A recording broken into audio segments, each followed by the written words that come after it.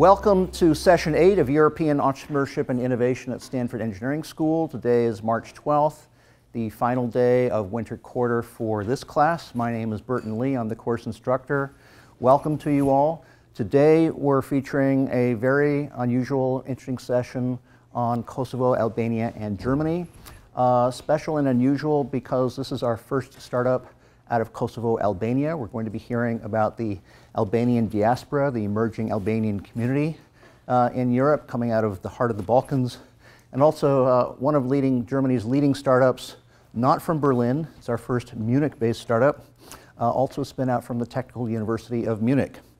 So it's an interesting contrast between two of Europe's richest and poorest regions, and a great example of what entrepreneurs are doing to transform their economies and cultures and societies in their respective regions. As I mentioned, this is the 8th session of Year 9 of European Entrepreneurship and Innovation.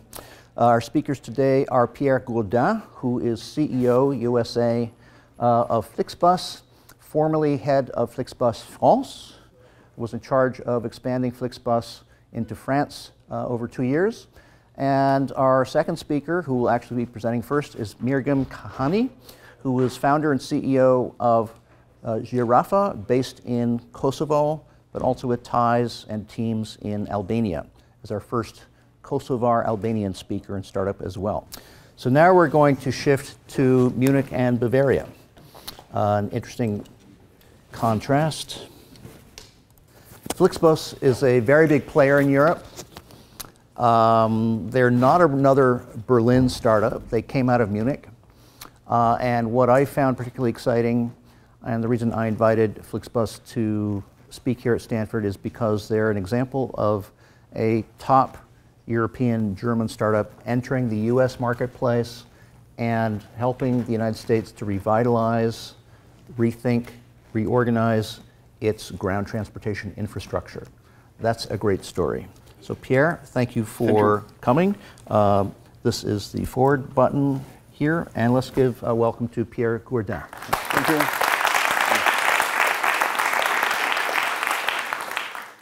Thanks a lot for having me here, and thanks for your presentation. And I mean, I guess I should thank your grandfather for what he did for my country. So I'm French, I'm not German, I'm not from Bavaria. But I guess FlixBus today feels more like a European company than like a Bavarian company. And in a way, I guess in a couple of years, we'll feel like a global company. So just a quick question before. Who has traveled with a FlixBus in this room? Wow. So you can see it on the camera, but about 90% of the people raise their hand. And it's quite impressive, actually, and I wouldn't expect that many. I'm going to start with a vision, which is very simple, and behind the vision, just a little part about the economics behind what we do. And then I'm going to go about the more boring part about how to execute on that vision. And I finish by telling a few words about our vision for the US, long-haul city-to-city market, and of course, the next steps and the next things we have in store to disrupt the long-haul city-to-city mobility market. I think one thing that touched me in what both of you said is that there are so many things we take for granted, and I've been living here in this tech bubble for a year now, and it can start with having food on your table, living in a home, having power, having Wi-Fi. We take granted that if we want to watch something, to access to culture, we can access to culture for free. Especially for our generation today, there are so many things that we can just access like that. Yet, not everything and not everyone can access to services, and we believe that there is actually one service that is kind of in the back, that's where we've been a little bit backward in making it accessible to everyone, and that's travel. I started my career, I worked in government. I was an advisor to the French Minister of Transport. I've always loved traveling. My mother comes from Greece. My father is French, so they met in the plane, I guess. I wasn't conceived in the plane, but it's kind of, I guess it kind of sends you on a track to work in this industry. And basically, we believe that everyone should be able to travel. My mom, when she moved to France, where she ended up meeting my father, she was a political refugee, so she came from Greece for 7 years. She couldn't travel back. And my grandfather was basically just trying to raise his family away from home. Today, I can travel to Greece without a passport. There are no more borders in Europe. I hope soon there won't be any border. I mean, I've crossed the border with Albania from Greece a couple of times, and I hope soon that border we can do away with and have some green buses as well in the area. The FlixBus is basically making transport available to everyone. So you do that by making it cheaper, and you do that by making it simpler. And the easiest way to travel and the most used transport mean in the world today is actually bus. The thing is, it's also the most fragmented market on Earth. There are thousands and thousands of bus companies. There are thousands of bus operators.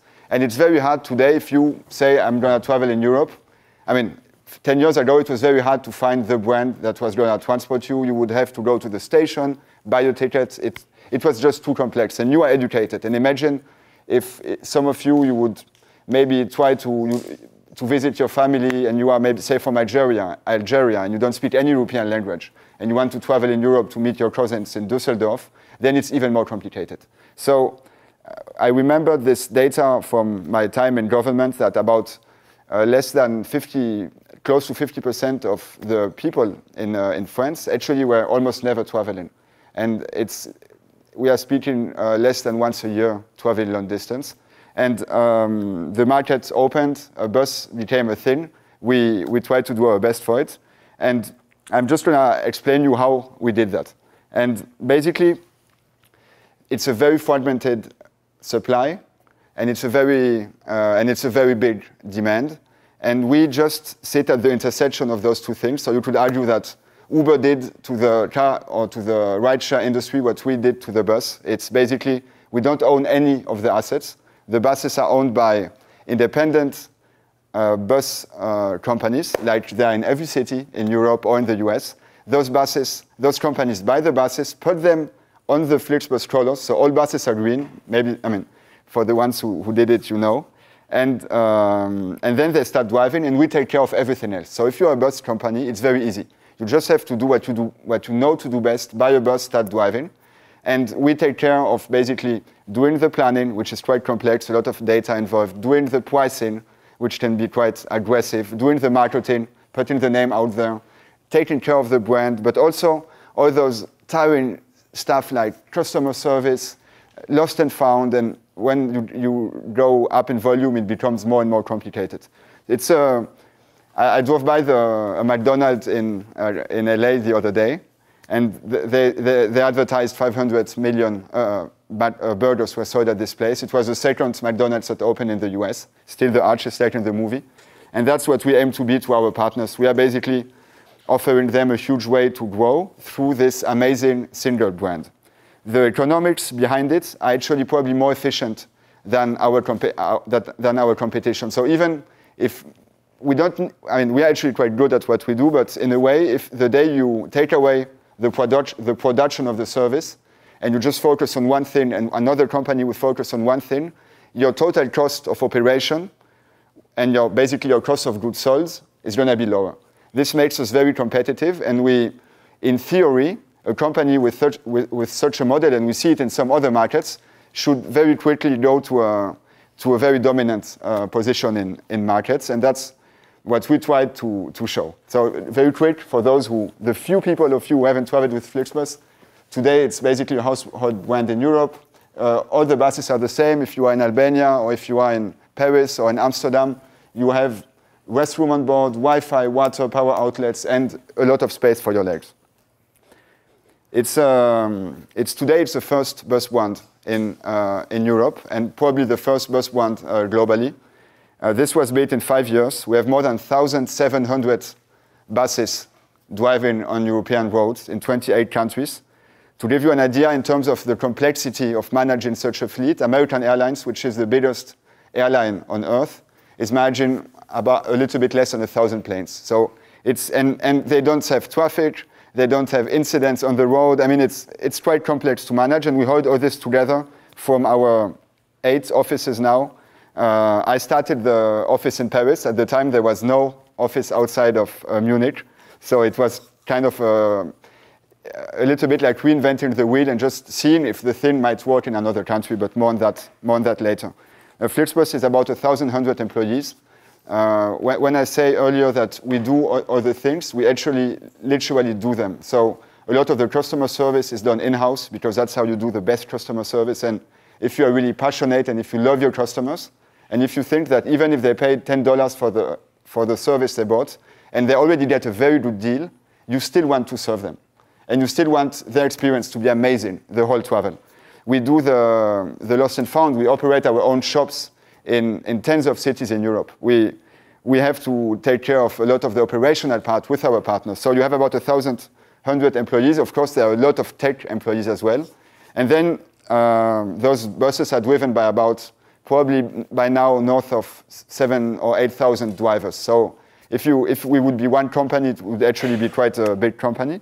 You saw the number. And now we opened our new office in LA to try to replicate that in the US. The FlixBus, how did we get there? I think that 2 things that sum up our approach and how we execute on things is one, besides being very passionate, I hope I can transmit that even with the accent, is that one, we are extremely competitive. We are probably one of the most competitive companies out there. And 2, we are super quantitative. The competitive part, everything started in Germany. The market opens up about 5 years ago. So it's just 5 years ago, 2012. And suddenly, before you couldn't operate bus lines, and suddenly the market opens. And then you have all those companies that enter the market. And it's a little bit like when mobile phones became a thing, and suddenly you had all those companies fighting for market share. With one difference is that there is no barrier to entry at all. Anyone can buy a bus. Anyone can just start operating. And some of the companies that were entering the market at the time were actually quite big. You had Deutsche Bahn, which is a 30 billion plus euro revenue concern, which said, okay, this is Germany. We're going to own this market. We're just going to buy some buses, put the name out. We're going to burn tens of millions. We're going to burn more than Uber, more than anyone out there, because that's Germany and we own the place. We own the strongest brand. And we're going to take everything. You had a couple of companies like that. You had, of course, a lot of other startups who are also fighting with us. And how we basically approached it is by just trying to be the best at everything we do. So it means being very aggressive on pricing, building very strong relationships with the bus companies out there, because those guys, they need to believe that we are going to make it. And believe me, when you come in with like a slide like that and you are going to a guy sitting in the yard and you are saying, okay, so you've never heard of us. In 2 years or 3 years, we're going to be the #1 in your market. And all you need to do is invest about $1 million to $3 million to buy buses, then hire about 8 people and just start driving on this road and people will be there. It's kind of a stretch. And bringing them over takes a lot of legwork. And I think in the end, it's also those partners that helped us win, because they have the best contacts on the ground. And FlixBus functions a little bit like a co-op. Even now that we are very big, all the partners, we are still at eye level. I started the business in France, and there are tens of partners. We still speak regularly. When they call, it's like family. They are our friends, and we are their green soldiers. They know that we are going to leave everything on the table for them. It's not a vertical relationship.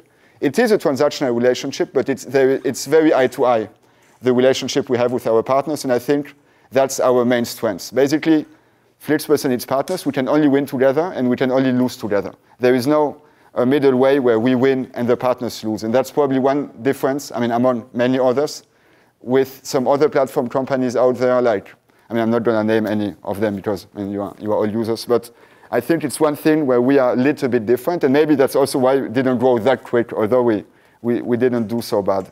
FlixBus launches in Germany in 2015. Very early 2015, it actually makes an alliance with another company called Fernbus. It was quite of a watershed moment for the German market, because those 2 companies were actually at war with each other in a big way. Think Uber and Lyft, think Amazon and Walmart. German travelers had it really good, because you you had tens of thousands of $1 tickets.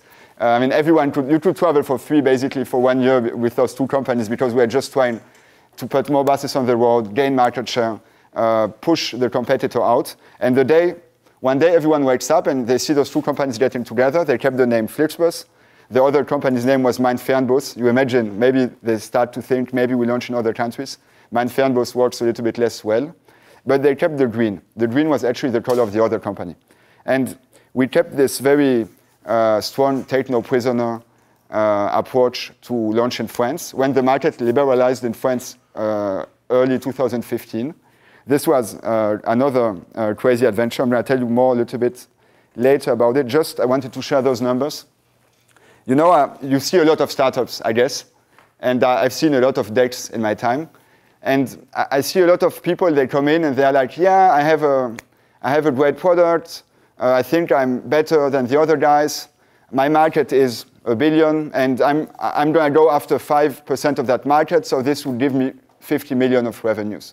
And it would make a great business. This is not how we look at things. We believe that if you get the best product, if you get the economics on your side, if your brand is stronger, and if you are really good and aggressive at what you do, you should get the whole market. So when we enter a market, we don't go for 10% or 15% or 20%. We go for the whole thing. We go for, basically the vision is that there are no more buses on the road that are not green. So there are still a couple of companies out there. One of them is in France is Webus, which is also state-owned. It's owned by SNCF. They're actually quite good at the service they do, but they lost about more than $140 million just to stay in the market with that market share.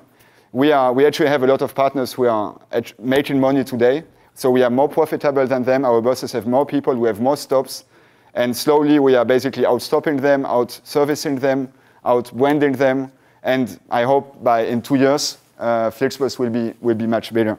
When I left France, about a year ago, we were already number one in the market. We're probably a little bit 51, 52%.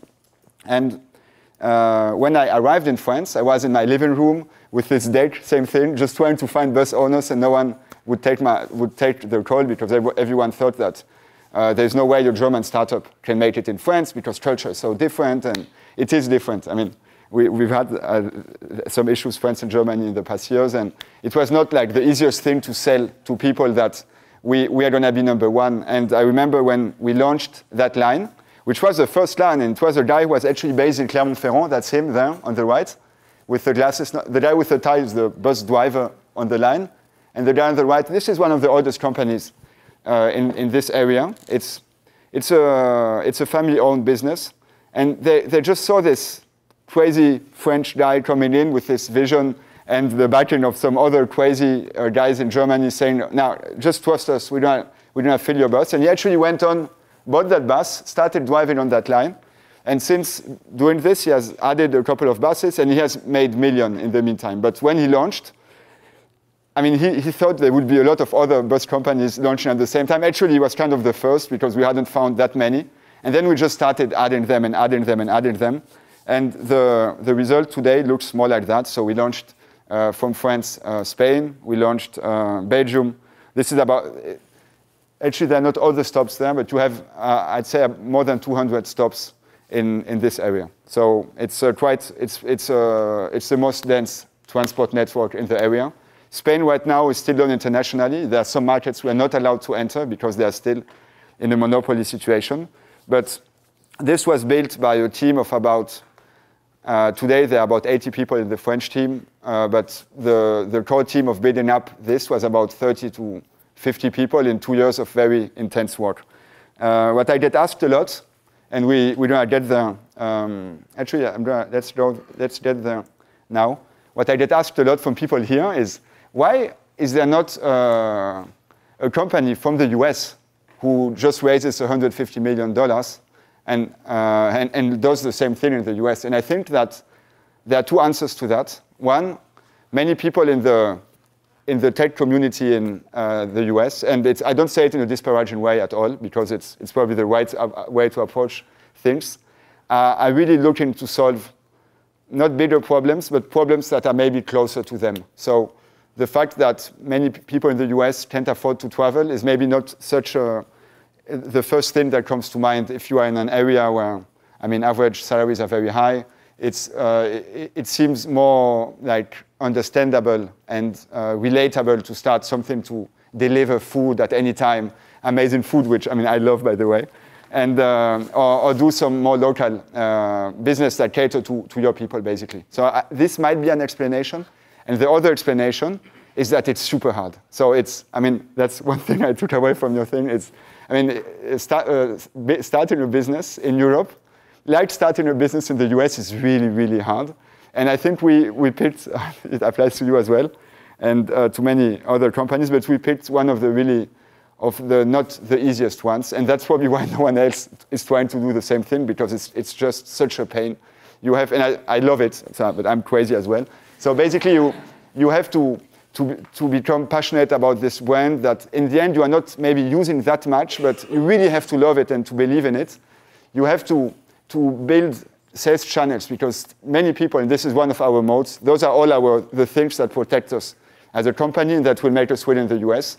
You have to build a network of thousands of local agencies, which is basically can be your local delivery, your local travel agency, that will sell your tickets for cash, because many people still, even today, they can't buy online. They don't have a credit card or Apple Pay. You have to build a very strong tech platform. And here again, we do everything in-house. One of our co-founders is is a former Microsoft guy, and he knows his shit. We have to build those relationships meeting with thousands, literally, of bus companies all over the place, and just trying to find the best of them and weeding out the bad ones, and just building a strong relationship, convincing them that it's worth for them to basically play the farm on us, which is not an easy way. We have to build relationships with governments on state level, because you have to gain just authorization to open the line, but also on city level, because those buses, they go to stop somewhere, right? So we have to find the stations. We have to basically try to put green on the stations, so when people come, it's not just on the app, they can find the station directly. We have to integrate ourselves, and this is one of the strengths of the planning team, integrate ourselves in the local transportation network. And finally, we have to use all those billions of data points and build a crazy system where we are able to predict where people will want to go, where we are able to put the most people on the bus that we can probably make it. In many markets, we actually manage to take, if you have a bus market of X, we can multiply it by a factor of 2 or 3, a little bit like what Uber is doing to the cab market. If it's so much easier to get a car, just more people are going to do it. If it becomes cheaper, even more people are going to do it, and more people are going to drive somehow, even if they don't always find the interest in it. And we believe that, for instance, just very quickly on the US market, current US market is about $2 billion. We believe that the total market value is about 3 times that, so $6 billion. A big part of that is actually going to be just people who don't want to have to use their own cars anymore. And who owns a car here? Okay, so video, no one. Yeah. And basically, probably 20 years ago, you would have had maybe 2 or 3 times that people raising their hands. Today, you don't need a car. There is no more use case for a car. And this is one of the reasons we start in California. Last time I was in Palo Alto when we had lunch. I drove by to my home in Noe Valley in San Francisco, and it cost me $12.42 with Uber Pool Express. And it's cheaper than the Caltrain. So, I mean, it's just a very simple use case. You don't need a car anymore. But if you don't have a car, when you want to go to LA, well, you go to FlixBus, you are not going to rent a car to drive. It's actually quite a long drive. So this is one of the reasons we launched on the West Coast. This is one of the reasons we are super enthusiastic about the US market. And also we have the size now. We are probably by now, I mean, there are a couple of other big bus brands out there. Many of you might have heard of Greyhound or Megabus. Today, FlixBus is actually the biggest bus brand out there. There is no, and we use a lot of Google search. I mean, we just measure. It's easier to measure than just asking people. And we see that FlixBus is actually the first brand out there. We are also a very loved brand. We have an amazing rate of recommendation. If you go on Instagram, you follow the FlixBus hashtag, You see people who reunite with their loved ones, who go to cities for interviews that might change their lives. You see people who move to new places to start a new study course. And you see people who are basically just seeing the sea for the first time, or going on the Eiffel Tower, and it's been their dream forever. And we basically empower all those dreams. And in a way, today we are as much as a lifestyle brand as a transport brand. And I think in the end, this will be always our biggest moat if someone wants to copy us, is that you need to find that secret sauce of mixing all those things together and then executing very strongly. There are 3 things we are looking at right now. US is one of them. Actually, there are 2 other things, and I just wanted to finish on that, because you are probably asking, okay, you build this huge brand, what now? I mean, bus brand is really nice. You can take the whole world, put it green. And are there other things that you are looking at? Actually, there are 3 things. One is the US, very big. Then other countries like outside of Europe. 2, we are starting a little bit in the charter business, which is actually even bigger as an opportunity, because we start to get calls. People ask us, hey, how can I rent a bus? Well, man, we don't own a bus. That's not what we do. And then they are saying, yeah, but I see your buses every day, so I can probably just rent one for the weekend because I'm getting married, and I don't know who else to call because there are so many bus companies out there, and you seem to be the biggest. And then we start just sending those leads to our partners. And then we're like, we get all those calls. We don't like that. We want to make it more simple. So we build a site, and then we build a pricing tool. And then today, if you want to rent a bus in Europe, you just go on our site. Where do you start? How many people are you, from 1 to 1,000 or 2,000? How many stops you want to take? What are the days you want to leave and the days you want to arrive? You get a quote, you book it, and you are done. Bam. Your next study trip in Europe, to Berlin, or maybe to Munich to check on the Oktoberfest, is basically taken care of, and you are sure to get the best quote. And this is another $1 billion market, so we are starting to invest into this, and we are already market leader in that part, but it's not key, but it's actually quite promising. And then we are also looking at other means of transportation, because if it works with bus, why couldn't it work with other means of transportation? So the first thing we thought of was, of course, train, because in Europe, people still travel a lot by train. So last week, we launched our first train service. There are actually 2 lines in 2 cities in Germany. And it's going extremely well. In many ways, a train is just like a big bus. And we know how to sell those seats, and we know how to put the name out, and we know how to make your experience as a traveler amazing. And we just applied to a new mean of transportation. Then it's about finding someone who's going to buy a train, but we found people who bought buses, so maybe, and we actually managed to find someone who bought the train who's actually very happy about the deal he made. And there are other things we're looking at, but this is right now the other big mean of transportation. Thanks a lot for your attention. Sorry for my French accent, and looking forward to your questions.